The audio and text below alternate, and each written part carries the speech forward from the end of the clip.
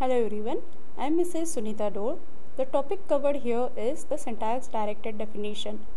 In this video, we are going to cover introduction of syntax directed translation, syntax directed definition, synthesis attribute and the inherited attribute.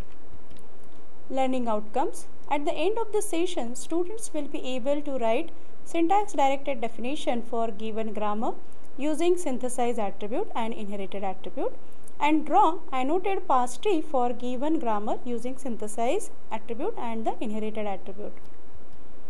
We associate the information with the programming language construct by attaching attribute to the grammar symbol representing that construct. The values of these attributes are evaluated by the semantic rule associated with the production rule. When we associate the semantic rule with the production, we use two notation: syntax directed definition and the translation scheme. Syntax directed definition gives high level specification for translation and hide many implementation details such as order of evaluation of semantic action. We associate a production rule with the set of semantic action and we do not say when they will be evaluated. Translation scheme indicate the order of evaluation of semantic action associated with a production rule. In other words, translation scheme gave a little bit information about the implementation details. Conceptually, with both syntax directed definition and translation scheme, we parse the input token stream, build the parse tree and then traverse the tree as needed to evaluate the semantic rules at the parse tree node. Evaluation of the semantic rule may generate code, save the information in the symbol table, issues an error message or perform any other activities. The translation of token stream is the result obtained by evaluating the semantic rules. A syntax directed definition is generalization of a context-free grammar in which each grammar symbol is associated with a set of attribute. This set of attribute for a grammar symbol is partitioned into two subsets called as synthesize attribute and the inherited attribute for that grammar symbol. Each production rule is associated with the set of semantic rules. An attribute may hold almost anything such as a string, a number, a memory location or a complex record. The value of an attribute at a parse tree node is defined by a semantic rule associated with the production used at that node. The value of a synthesized attribute at a node is computed from the value of the children of a node in the parse tree. The value of an inherited attribute are computed from the attribute of the parents and or the siblings of a node in the parse tree.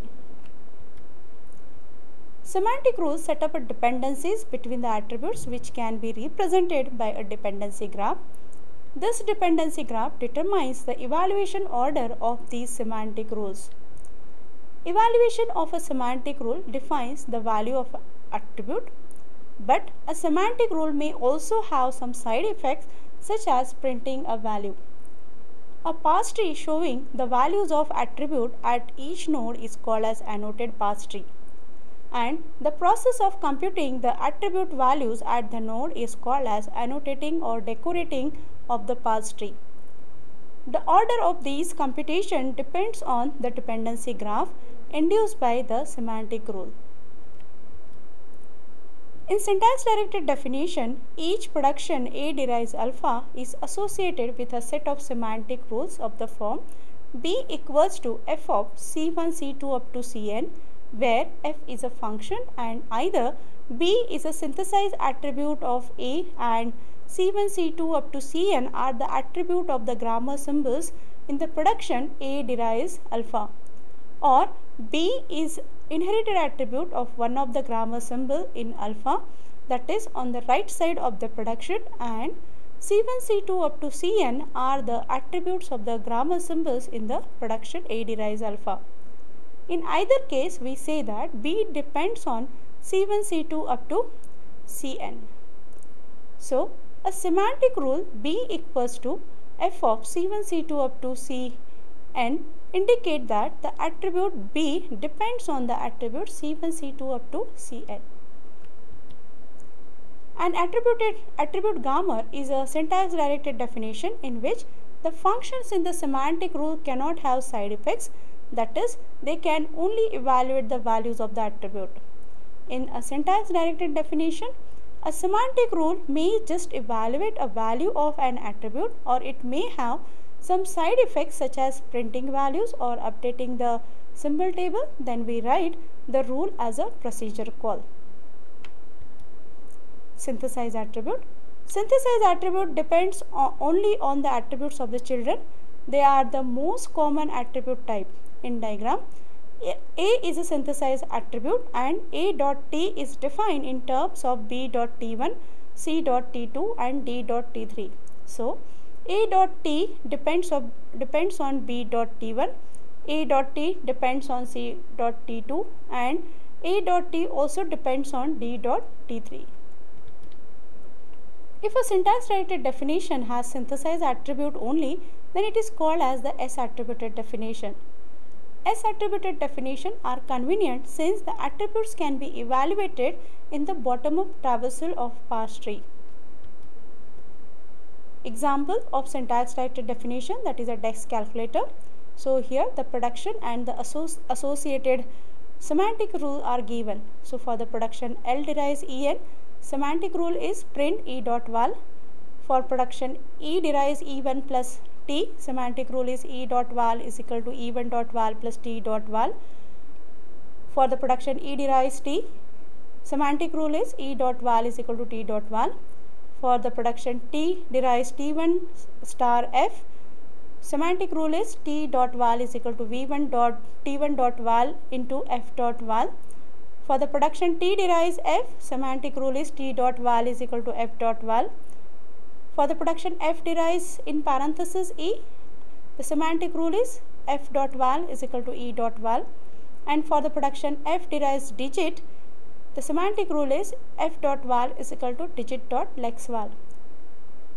Symbol E, T and F are associated with the synthesized attribute val.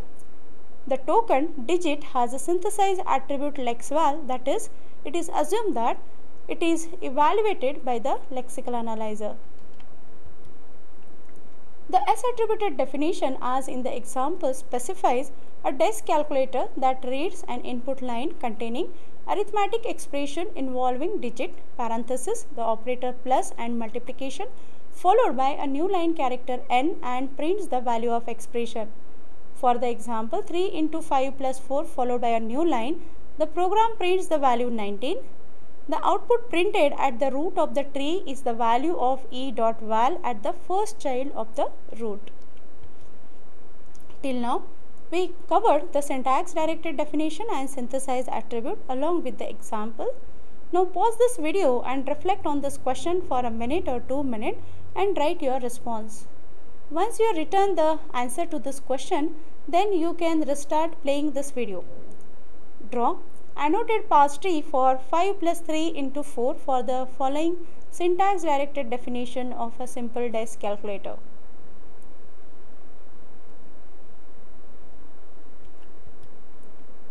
So for the example, 5 plus 3 into 4 followed by a new line, annotated parse tree is given which prints the value 19.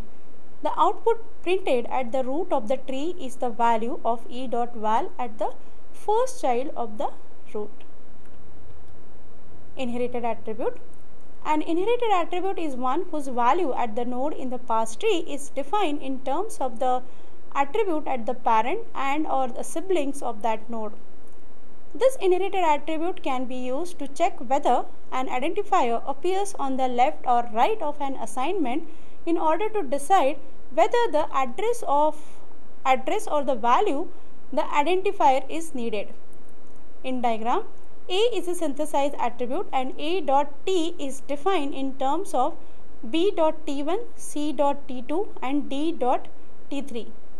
So A.T depends on B.T1, A.T depends on C.T2 and A.T also depends on D.T3. Inherited attributes are often used in the compiler for passing the contextual information forward. For example, the type keyword in a variable declaration statement.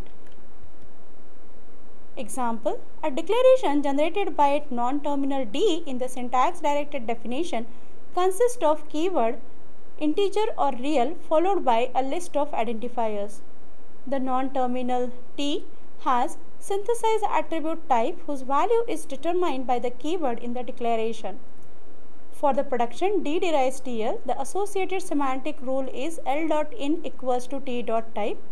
The semantic rule L.in equals to T.type associated with the production D derives TL set the inherited attribute L.in to the type in the declaration. The rule then passes this information down the parse tree using the inherited attribute L.in. For the production T derives int, the associated semantic rule is T.type is equal to integer. For the production T derives real, the semantic rule is T.type is equal to real. For the production L derives L1, id, the associated semantic rule is L1.in equals to L.in. Add type id.entry, L.in. The rule associated with the production for L calls procedure add type to add the type of each identifier to its entry in symbol table pointed to by attribute entry. For the production L derives id, the associated semantic rule is add type id.entry, L.in. In above syntax directed definition, symbol T is associated with a synthesized attribute type and the symbol L is associated with the inherited attribute in. Figure shows the annotated parse tree for the sentence real id1, id2, id3. The value of L.in at the two L nodes gives the type of identifiers id1 and id2.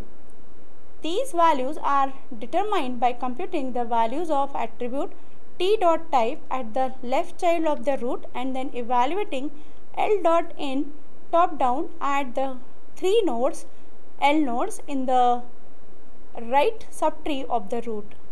At each L node, we also call the procedure add type to insert into the symbol table the fact that the identifier at the right child of this node has a type real. This is the reference used for preparing this presentation. Thank you.